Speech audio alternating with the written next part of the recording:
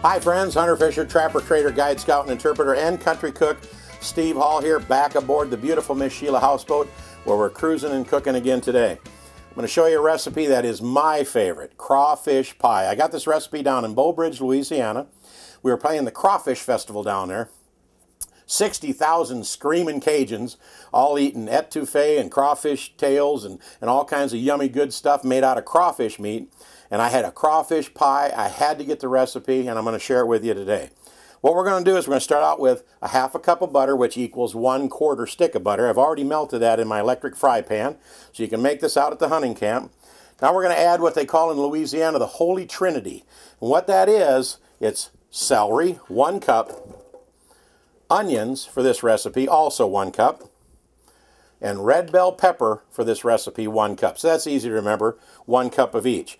And the reason they call it the Holy Trinity, they put it in almost everything down there. Celery, onions, and red bell pepper. Now we're going to soften this up a little bit and cook this in our butter. We're going to run this on about medium-high heat and kind of soften this. If you want to check out where I work up and down the road, I do a tour show Steve Hall and the Shotgun Red Band. Check us out at www.shotgunred.com.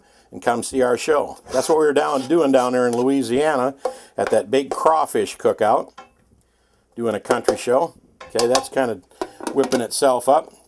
What else we're going to use, of course, in this recipe is crawfish, and I'm going to tell you a little bit about that before we get to putting it in there. You can buy this stuff anywhere. Walmart carries it, you can get it at Kroger stores, and this is the easiest way to use it is in these frozen packets, which is just the tail meat out of the little crawfish. Little crawfish in Iowa, I think they call them crawdaddies, but it has the veins taken them out, they're deveined and they're all cleaned up. But get the ones that have the meat too, they're like the tail meat and the fat, them are the best. That carries all the flavor. This is a 12-ounce packet. We're going to use 1 pound today, so I've opened a couple to get my 1 pound of meat ready. But before we put the meat in, we're going to add to our Holy Trinity here that we got cooking in our pan 1/2 cup of heavy whipping cream. Oh, this is going to be so good. About 3/4 cup of chopped up onions in there. About 1/4 cup of minced garlic. I use minced garlic out at the hunting camp all the time. It's a lot easier than using the other regular garlic and doing all that stuff. Stir that in there, get that happening. We're going to add into this 1/2 cup of cream and mushroom soup. And I'll tell you, venison and cream and mushroom soup, I can eat tree bark with that stuff on it. You can prop it up on top of some noodles or some toast. Get that working in the pan. We're going to put this all in a pie and pop it in the oven here pretty soon. We're going to need 1 egg, and we only want the yolk, just the egg yolk, whipped up. And we want to kind of stir this around in here so it doesn't turn into scrambled eggs, so it just kind of gets in the mixture. It gives it such rich flavor. We're going to use about 3/4 cup of parsley flakes. This gives it such great color. I remember we was whipping this up one day and the guy said, you ought to pour in a little bit of that wine. And I said, man, let's give that a try, because I like Zinfandel wine and everything. And I had some here. I'm not sure where my Zinfandel wine went to. Here it is. Oh, okay. Thank you. Wait a minute. Wait. The cap is off. You've been drinking this stuff? Mm-hmm. That's Miss Sheila, my first mate. I'm going to put in just about 1/8 cup of white Zinfandel wine in there. I wish you could smell this, because this stuff is so good right now.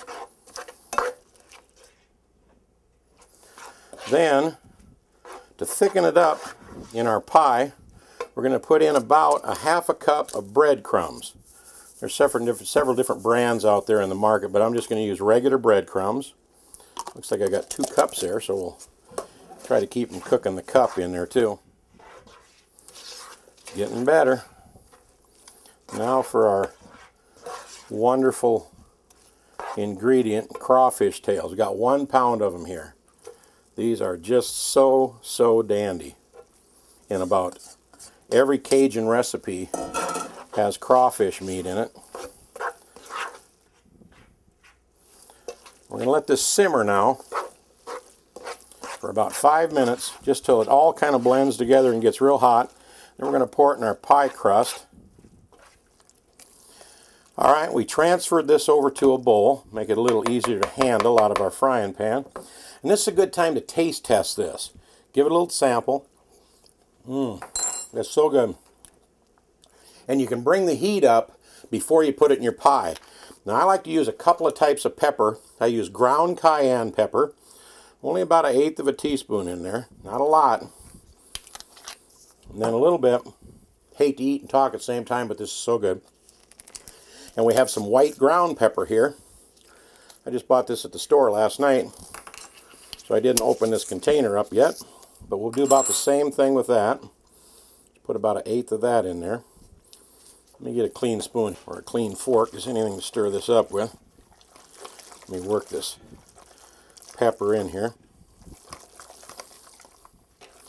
And you don't have to get it real hot and spicy just because it's a Louisiana dish, but I like that little edge on there. Let me try this again here. To me, that's perfect. All right, let's transfer this into our pie. Get that in there. I'm going to eat this, so I'm going to use the same spoon. There we go. Just kind of fill it about level full. Now the rest of this stuff is so good. You can whip up some noodles. You can make some toast, put it on there. It is absolutely delicious. You can put it on rice, whatever. You don't even have to put it in a pie, but for today's recipe, the crawfish pie is what we're trying for. Now we're going to use our handy dandy little pie crust that I did in another recipe, and I fell in love with these. Like I said, I used to buy 2 of these pie crusts, take one to pour the stuff in, take the other one, flatten it out, and try to cut out the edges and make it fit. These pie crusts, by the way, you can find them in that same area that you find biscuits, where they got the biscuit dough. I couldn't find them. I kept looking in the pie crust section, but they're not there. They're over by the biscuits. You bring them up to room temperature out of the refrigerator, and look at this. It is so easy to deal with. Aren't these dandy? I love these little pie crusts. They work just super. You just drape it right over there. Start to smash it along there on the edge. Kind of seal it up. I just break off the excess. And I might have said in one of the other shows that if you got any kids around, don't throw this pie crust away. Flatten it up. Put a little bit of sugar and cinnamon in there. Roll it over and pop it in the oven and bake it alongside your pie. Makes a nice little treat for somebody. But this is going to be really, really good.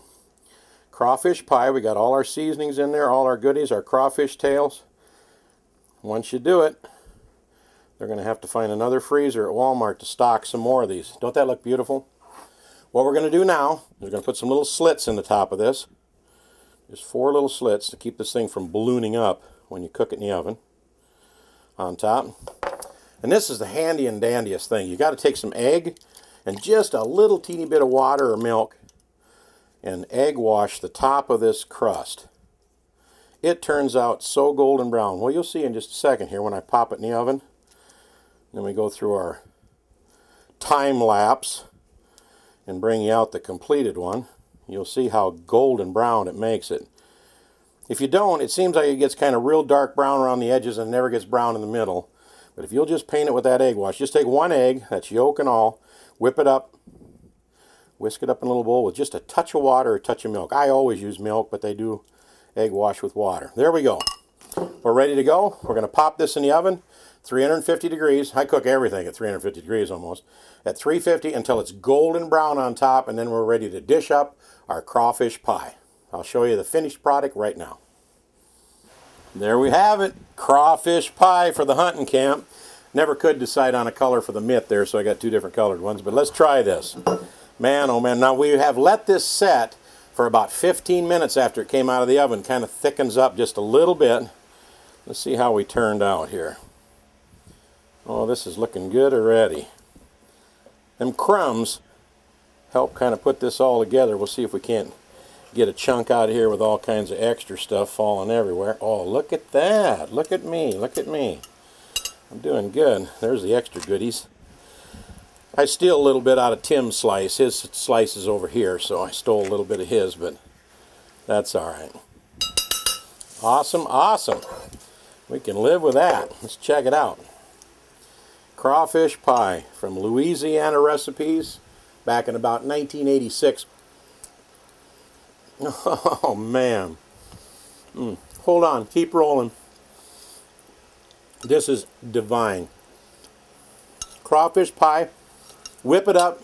Get some of those easy crusts. Easy roll-out crust toppings. Get you a pack of crawfish from over at Walmart. Get the rest of them goodies. Throw it in. Go heavy or light on the pepper. Bake it until it's golden brown with that egg wash. And you will have the most delicious treat out the hunting camp.